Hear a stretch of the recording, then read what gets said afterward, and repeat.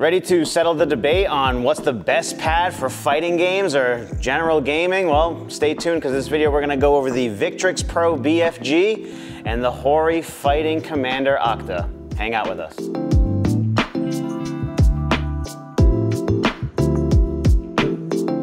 Welcome back, Button Club members, to a review video here on the channel. I hope you all are doing well, and thank you so much for hanging out with us today. As you've seen in our previous videos, we did an unboxing on the Victrix Pro BFG controller, and we also did an unboxing of this, the Hori Fighting Commander Octa. And in today's video, I just kind of wanted to compare them together. They're both very, very different in certain aspects and also very, very much the same. First thing I want to talk about is the Hori Fighting Commander Octa, okay? This pad comes in at $60. And if you want to check out my initial reactions to unboxing this guy and all of its features, please just check out the link in the description below. So we've had this in our hands for, I would say, about a month and a half. I try and use it as often as possible, but I'm not a pad player, okay? I am a fight stick guy, but I was trying to do my best to get this into training mode, warm-ups, and I wanted to give you guys a good review on these controllers, even though they're not what I normally use on the day-to-day for my fighting games. When it comes to this pad, like I said, coming in at $60, I think this is a great purchase for its money, okay? It does so many things well, okay? The directional pad is really awesome, very sensitive. I don't know, my review on this is short because I've only had about a month with it. Some of these things I know might not maybe last the test of time as much, but please check the comments in the other videos and in this one, because plenty of people, and I thank you for doing so, were chiming in on what they thought of these controllers together, okay? So some people had mentioned that they had issues with the D-pad eventually on this controller and the shoulder buttons. But these were features that I really, really liked out the gate, okay? The D-pad is awesome. The analog stick is incredible. Very, very sensitive. And someone also mentioned in our comment section that they like to use this controller for shoot 'em ups, okay? Which wasn't in my brain at all to use this for anything else. They also claimed that they enjoyed being able to load this up into their computer and change the sensitivity of the left stick, which I thought was really, really awesome, and that isn't a feature that you can do with this. All the features on here between lock, touchpad, the accessibility to multiple PlayStation consoles and PC, this thing does a lot of things right, in my opinion. At the local every week, we encouraged our players to try these out to help give me some feedback on what they thought about the product. The number one thing people said about this is it's lightweight and it feels, I don't want to say cheap, but it feels inexpensive, or economy, we'll say, okay? Again, at the $60 price point, it's lightweight. If you are an angry gamer and you're getting upset in your online ranked matches, I don't think this will last a good wrenching on, personal opinion. The texture on the palm rest here is also a little slick. That was something I kind of mentioned in the beginning, and the more and more we played on it, the more I found that to be accurate. You can kind of like slide in your hand a little bit, but otherwise, for 60 bucks, this is a great product. And if you're on the fence on which one of these to buy, you could absolutely start with this thing and feel like you got your money's worth. It's simple. You don't have to think a lot about its options because they aren't there, basically. If you want to focus your brain dexterity on the game and not so much on the peripheral, this is the way to go. You don't have to worry about losing your cable at a tournament or disconnecting from the controller because it's completely hardwired in. And at $60, if something happened to it and you lost it or it was stolen, it would obviously be a bummer, but you're not missing out on that big investment. $60, it is what it is, right? So one of the other features that I like about this in comparison to the Victrix Pro BFG is the fact that we have our heavy punch and heavy kick here on the 6-button layout, face buttons here. And then here, these shoulder buttons, which would normally be R1 and R2, are actually L1 and L2.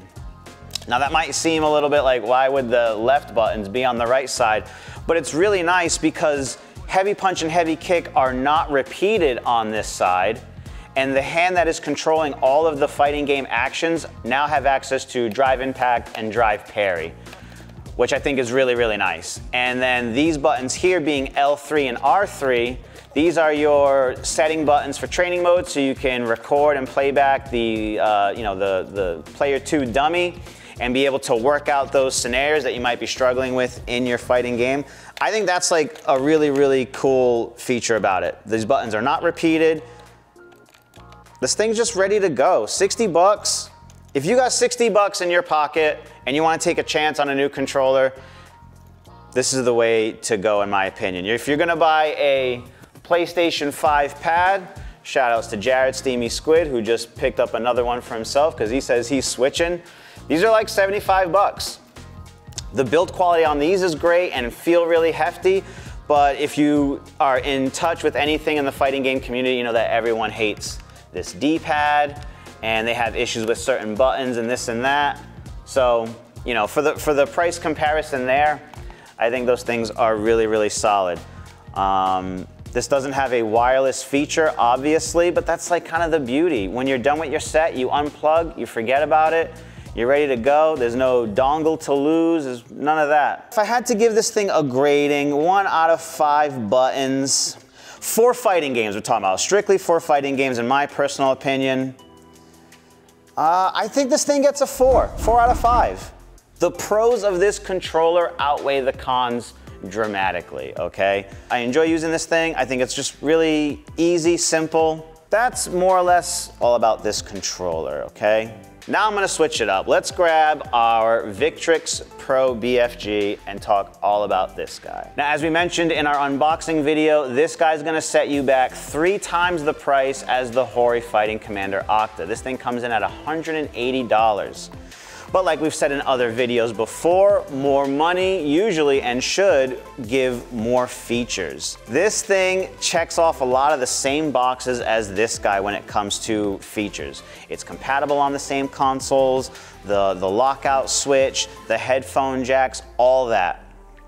Where this controller really excels though is feeling satisfying in the hand. This thing has a much better weight, feels like a better build. I don't think I'm gonna get anywhere after a salty loss to try and crush this thing or twist it, mangle it. This thing is solid and super sturdy. On top of that, what I also think outweighs the Hori Fighting Commander Octa is this right here. Textured rubber grip area right for your palms where they're resting on the game. It feels super solid. You're gripped in, locked in. So that feels incredibly different. Plus there's this really nice texture on that part of it too. So it keeps it from slipping in your hands. So this controller is also a little more on the ergonomic side. This feels more like a traditional controller compared to the unique feel of the Hori. So if you're used to something more like that and you want something that feels more like you haven't really made a big change, right? It feels really comfortable in the hands.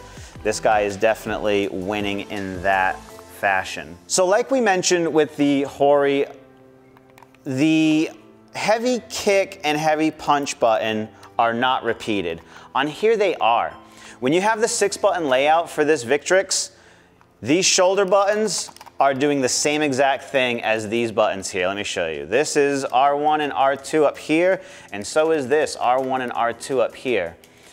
So that means now when you're playing and you want access to drive impact and drive parry, you're doing that with your left hand, which is the hand that's doing all of your directional controlling.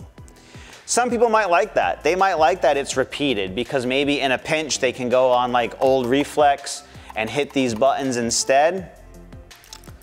But for me, it's just kind of, it's repeated, and I really like the feature of the Hori that these are the drive impact and drive parry buttons. Now you might say to yourself, well, how about remapping them in the character select screen? These are these buttons. So if you remap them here, they're gonna be remapped here also, kind of defeating the purpose of that, okay? Another thing that's not really used much for me personally or in fighting games are these guys right here, these extra buttons back here. When I first started playing with this controller, I found them to be a little, maybe slightly intrusive, okay? I found out how to shut them off. It's really quite easy. You just hold this button back here, and then you're able to select one at a time, shutting these buttons off. I thought maybe if I held that button and pressed and hold both or all four, they would all desync, but you actually have to desync these all one at a time. Once these were shut off, I did find myself accidentally hitting them while playing. Although it didn't do anything in gameplay, it still kind of bothered me that I was like distracted by hitting another button.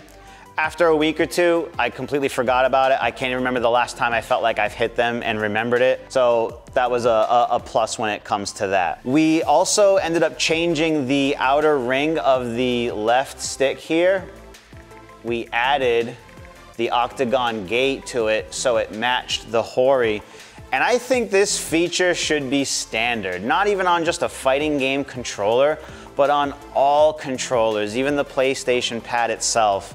You're never guessing what is exactly up, a little to the left and right. You know every time once you've hit that direction, and because of those little notches in the octagon gate, you're locked in, you're there. There's no more left than that left right there. And I think that that's a really, really cool feature that both of these have. And switching that out on this was actually really easy. The whole module came out, so did this piece. We just popped it out, put the new one in, and it was ready to go. The biggest beauty of this controller is how modular it is. If there's a part of this that you're not that big of a fan of, you just change it, and it comes with those options also. You don't like the D-pad? There's two other options there. Are you wired and wished you were wireless? Well, it has that capability too. Proving the fact that, yes, more money is more options, but some people, you know, they get frustrated with more options. Oh, I don't want to have to think about that. I don't want to have to think of which D-pad I like better or this and that. I just want to have a controller and ready to go. Then this guy might not be for you. More options might not be better for you in this case. This going along with against the Hori Fighting Octa, as far as a fighting game controller, it feels very similar, but its additional features help push it along. I'd probably give this a 4.5 out of the 5 buttons for how it stands right now as a fighting game controller because of its extra options and because of its hefty weight and feel. You can be wired, wireless, change the D-pad. Maybe you don't even need the 6-button layout, you just like the traditional, you can rock that too. The only other thing I will say about the 6-button layout, and you can see it right here, the space that's between here compared to how it is down here, I would kind of like these 6 buttons to feel more centered on that module. I do find that I have to go pretty low with my left thumb to get these extra buttons for grab and parry and things like that, and I end up finding myself kind of sticking more to mediums and heavies because of where my thumb naturally wants to sit, where if this was moved a little bit more centered into the module, I think it would be ultimately really comfortable. That's kind of another reason why the Hori shines in that manner. Those 6 buttons are in like the perfect spot for where your hand is, and if you're getting lost with your thumb, it's only because of unfamiliarity, not for where you think it should be. I think this controller gets a 5 out of 5 if you're using it for everything that it offers to you, okay? If you plan on playing fighting games on this, or you want to play a completely different game, the most time that I put into this controller, like I will say, I tried to get used to and comfortable with this controller, but since it's only for fighting games, that's the only time I could use it. I use this thing every day now, okay? This is the controller I'm using when I'm playing Mortal Kombat 1, when I'm playing my Pipe BMX sandbox game. There's been so many more hours on this thing in comparison because of that bonus extra feature that is, you know, you can apply it to any other game. Which also goes into its price point as well. If you're looking for an all-around controller, something I can play my fighting games on, something I can play any other game on and know that I've got a high-end, awesome controller, this is the guy right here, okay? So with that being said, I think this controller is good at multiple things. Fighting games and beyond. This Hori is wonderful strictly for fighting games. And that's it. All right, everyone, that's gonna put an end to this video. I hope you've enjoyed yourself. I hope there's been enough information about both of these products to help you make a decision on which one you plan on purchasing. If you have any one of these, please leave in the comments below how you feel about them so people who are watching this video can also get your input. I wanna thank everyone that commented in all of our unboxing videos of these to help put perspective on this review video. And I also want you guys to check those videos out in the description box below. The links will be there so you can watch my initial impressions and how they've held up here in this review video. Don't forget to also do all of the typical YouTube things, like, comment, subscribe, share with your friends. And if I can give you a quick peek into what we're also going to be covering on this channel in the future, we have picked up the new Sanwa JLX joystick, which we will be covering shortly. I also want to go over the Quamba gravity buttons. Oh man. And of course, we're gonna have to do a review on our most recent unboxing, one of my most favorite things on the channel, the Victrix Pro Fight Stick. So stick around, I hope you've enjoyed this video, and I will catch you guys in the next, and don't forget, keep pressing those buttons.